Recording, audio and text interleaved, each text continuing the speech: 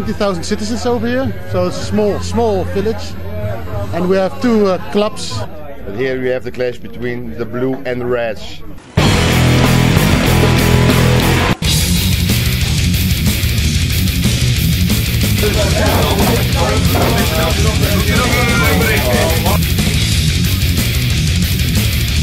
You know, this is in the blood, in your heart.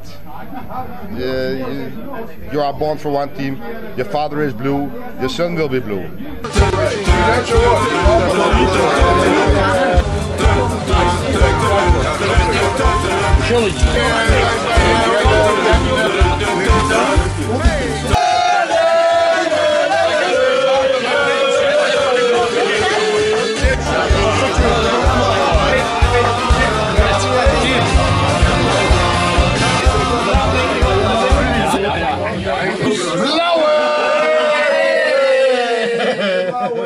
After the game, when we win there will be a big party, but when we lose we also have a party, because at Spakenburg we always partying.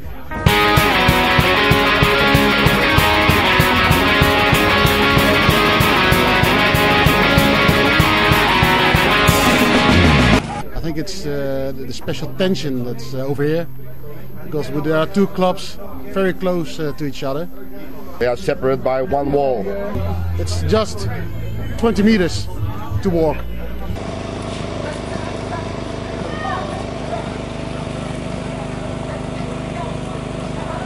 Okay, there is rival, but not in a strange way or to fight or something.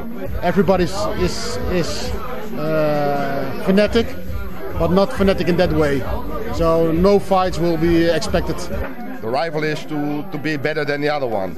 It's only for the honor to be the best of the village.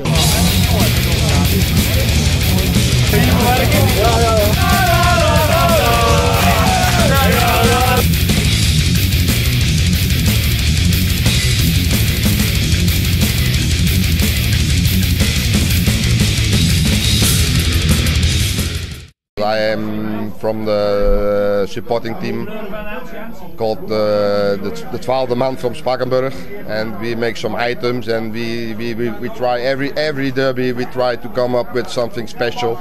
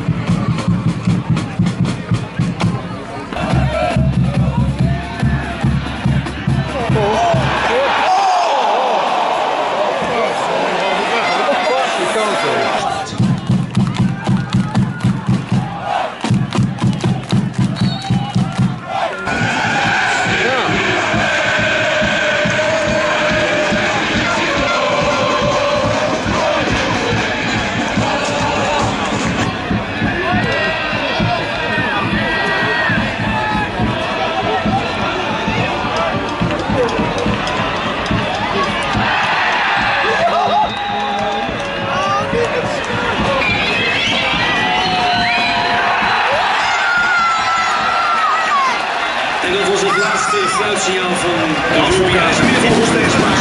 Bedankt, zij zegt de Dijkstra uit Oost-Tweede bij Ijsselmeervogels 1-0 in het het voordeel van de Ijsselmeervogels. Met de wedstrijd geweest.